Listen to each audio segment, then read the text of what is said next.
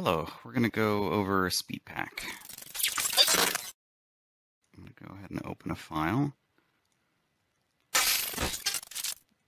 In this case, I'm going to be opening the track drive right because I know that one has some SpeedPak parts in it.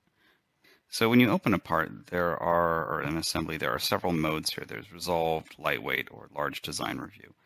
Resolved will open and resolve all the parts. Lightweight will only do like a lightweight graphics only.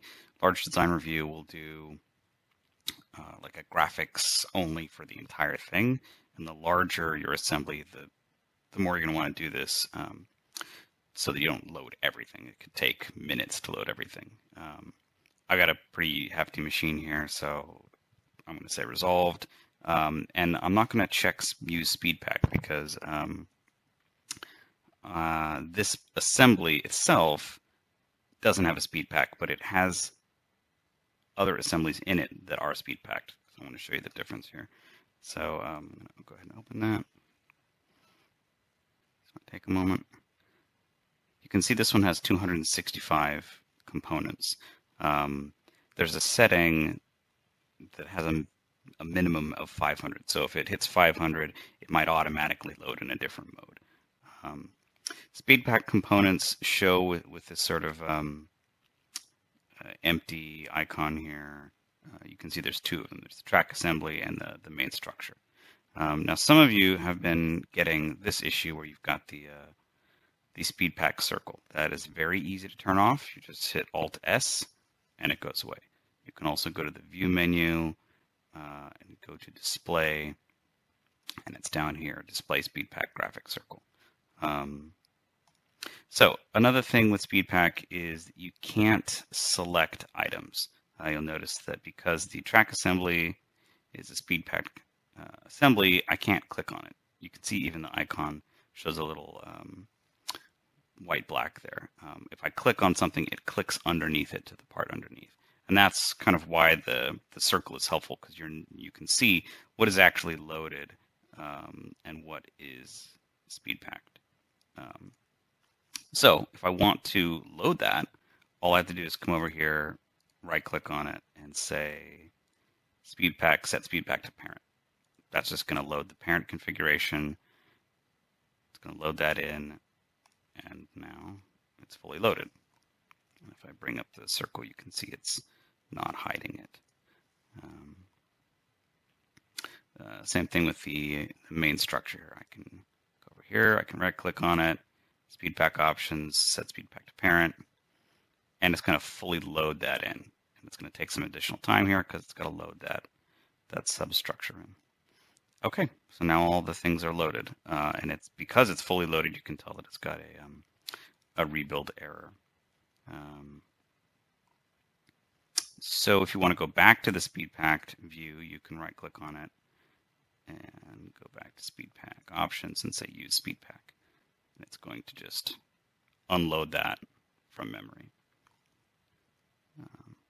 So the reason we've done this is because when you're loading a ton of stuff, like this is only, like I said, 263 parts, but if you're into the lower half or the upper half, or you're looking at a lot of stuff together, then it's going to take up a bunch of memory. It's going to take several minutes to load, and it's not the fault of your machine being insufficient. It's just a bunch of data, and you can run out of resources very quickly, especially if you have multiple assemblies open at the same time. So things that we don't have to work with a lot, I just put a SpeedPak in. And there are multiple SpeedPak configurations. Let me show you another option. So we know that the right structural assembly has a SpeedPak. So I'm going to close this. And I'll open up. Okay, so we know that has a SpeedPak. So I'm going to leave this unchecked and see what happens if I just open it. I'm expecting this will load the entire assembly with everything resolved. And okay, it didn't. You'll see there's no parts here, and you see that like icon there. But again, it's easy to just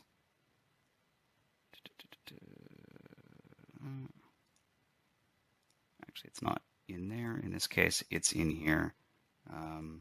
This is one I have to rebuild, but you can see which configuration is loaded right now. It's the EV105 battery main structure, and then it says underscore SpeedPak. So if I want to load this, I just double click on the parent. That's why it said,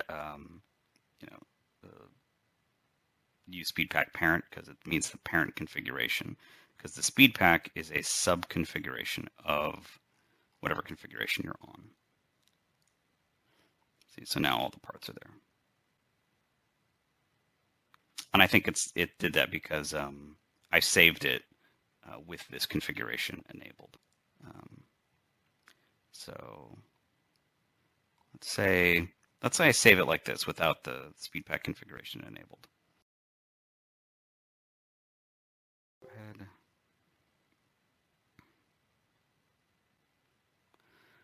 Okay, so I'm going to close this. Reopen it. Main structure. And I'm going to say, this time I'm going to say use SpeedPak. I would expect it to load the SpeedPak subconfiguration of this configuration. And it didn't. Okay, that checkbox is not helpful.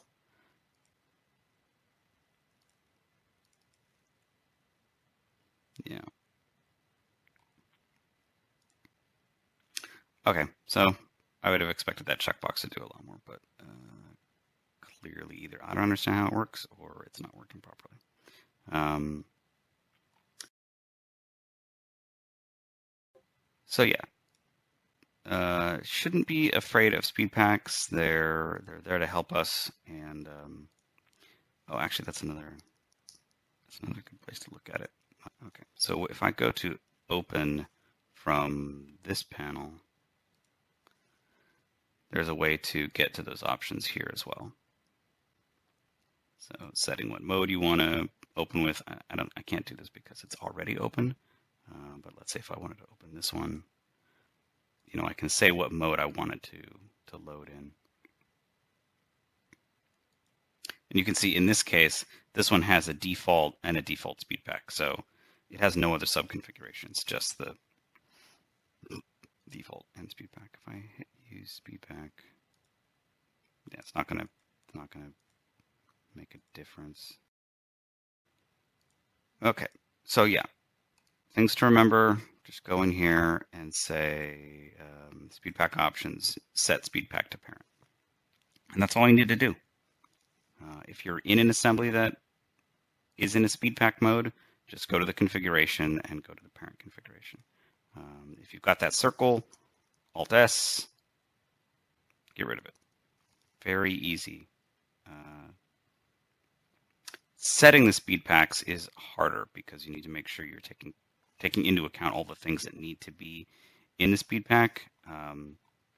For instance, I need the mating faces to be available in the SpeedPak. And when you update something, you need to update the SpeedPak so that it represents reality. So that's why occasionally it will say, hey, the SpeedPak needs to be updated. But yeah, it really is there to help reduce the load times, reduce the amount of memory. It increases your graphical speed. And if you're loading a lot of the robot, then having SpeedPaks is important. And we're only using them in a few places right now, sort of as an experiment. Removing them is easy, but yeah, they have been beneficial, at least to me. So there you go.